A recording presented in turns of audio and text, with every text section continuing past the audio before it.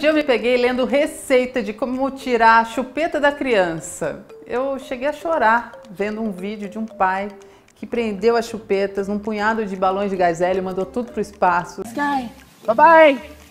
Papai, uma mãe pode chorar com esse tipo de vídeo se ela estiver passando pelo mesmo problema. O assunto vem me intrigando desde que a pediatra falou: chupeta é coisa para bebezinha e sua filha já tem 2 anos, então tá na hora de tirar. Aí eu falei, isso é um choque de realidade para mim. Como assim, só porque ela fez 2 anos eu deixei de ter um bebê em casa? A Isabela me prova que sim, todos os dias. Mostra que tem personalidade forte, opinião e que a chupeta é uma escolha dela. Cada vez que ela percebe que a gente está tentando tirar a chupeta de campo, ela logo se manifesta e dá demonstrações claras de que é contra a nova regra. Ou seja, a bichinha está mesmo crescendo. Ou seja, ela não precisaria mais de chupeta. Então o que eu faço? A gente já entrou num acordo aqui em casa que a chupeta mora no berço, que é só para a hora de dormir. A dita cuja não sai de casa, então todos os dias antes de ir para a escola, a Isabela coloca a chupeta em cima da mesa, dá boa noite para ela, para a chupeta descansar durante o dia e trabalhar de novo durante a noite.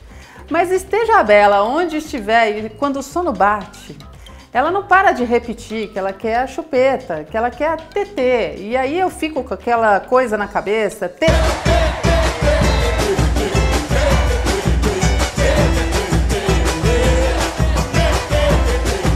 Da homeopata veio a indicação mais radical. Eu sugiro que a chupeta seja eliminada de uma vez por todas. Dá pra acreditar? E aí ela disse que se os dias seguintes forem muito fossem muito difíceis, que a gente podia aderir a uma fórmula que ajuda a criança a passar por lutos, grandes rupturas, decepções. Falei, cara, isso existe. Pô, receita aí meia dúzia de frascos pra mãe também, né? Porque aí já ajuda todo mundo. O fato é que até agora eu não mandei fazer a tal fórmula e eu fico aqui treinando a minha criatividade pra fazer a Isabela esquecer cada vez que ela lembra da tal tetê. Olha, nem se fosse a tetê espíndola, estaria fazendo tanto barulho aqui nessa casa. Caso do acaso bem marcado em cartas de tarô. Quem é essa? Né? Questão de ficar no ar. Peraí. Se você, como nosso produtor, Francisco, não tem ideia de quem seja a tetê espíndola, imagina a MC Melody. Ia ser o mesmo barulho.